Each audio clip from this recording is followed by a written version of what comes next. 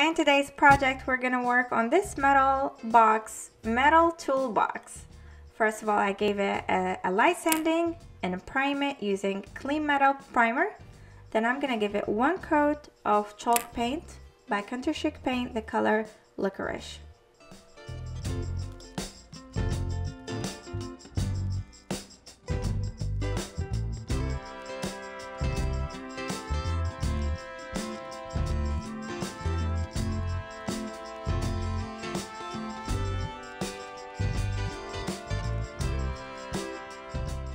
Timeworks tissue paper, what I'm gonna use for this piece.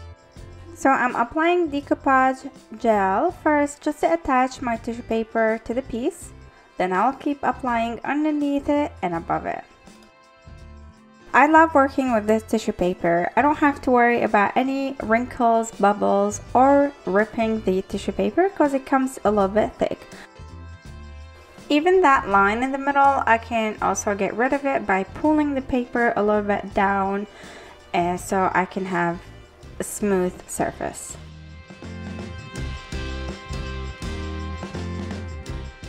And I'm gonna keep doing the same process to the whole front part.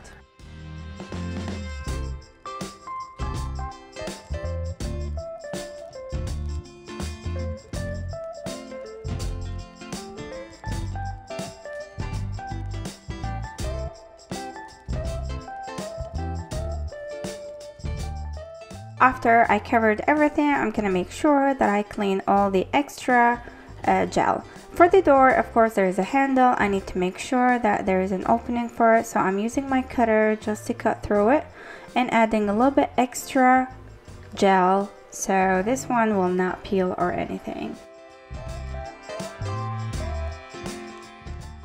And I can wipe down all the extra gel around it. It will be sticky a little bit, but it's alright.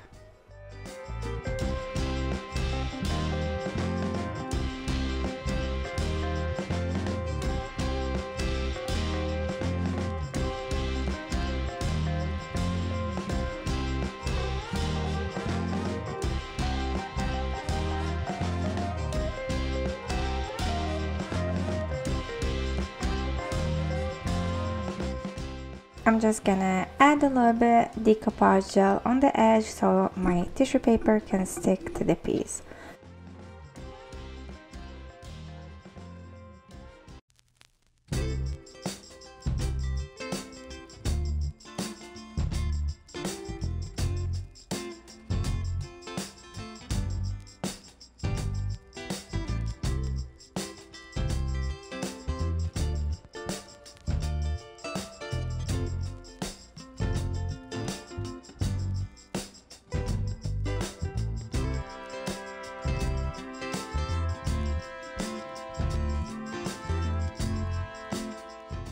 And for the edges, it's easier for me to cut it with a cutter than a scissor because I want it to have a sharp line, sharp edge.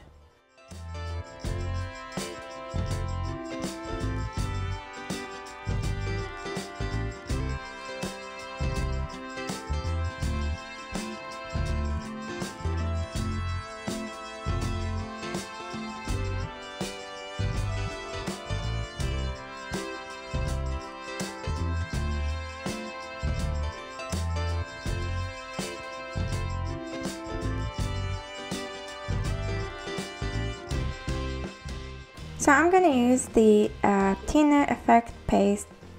It's a brass because they have different colors. All I'm gonna do is spread it around, and of course I'm gonna add the copper wax. Look at this color, it was amazing. I was really surprised with the color.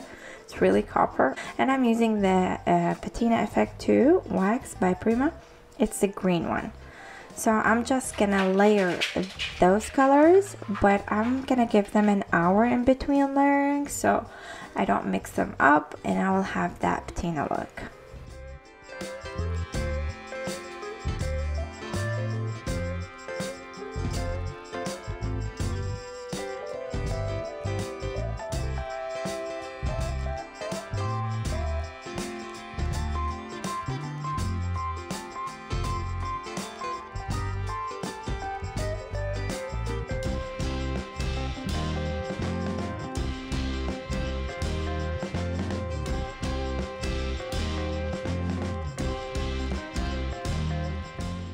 And now I'm gonna add a little bit paint, of course chalk paint on top of that, so I can have a little bit texture. The more I add, the more texture I'm gonna have.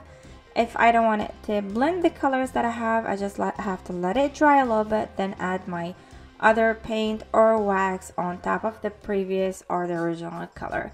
And to my favorite part, because the piece I'm working on is metal, I thought I can create my own magnets using the molds.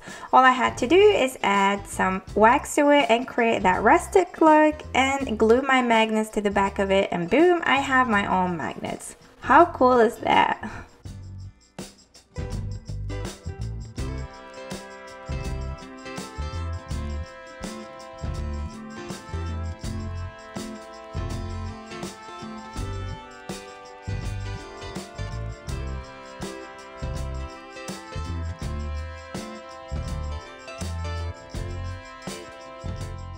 Sometimes you can have a little bit extra resin dry with your mold. You can clean that easily with a cutter. And for the magnets, I ordered them from Amazon. I protected my piece after it was done with water-based polyacrylic. I can't pronounce this one. I always pronounce it wrong. Anyway, top coat to protect it, and look at that. I can move my mold anywhere or redesign or design them the way I want. So thank you guys for watching. I hope you enjoyed this video. Let me know if you like it, and don't forget to like and subscribe if you're new to my channel for more videos, more techniques, and more fun and projects to do together.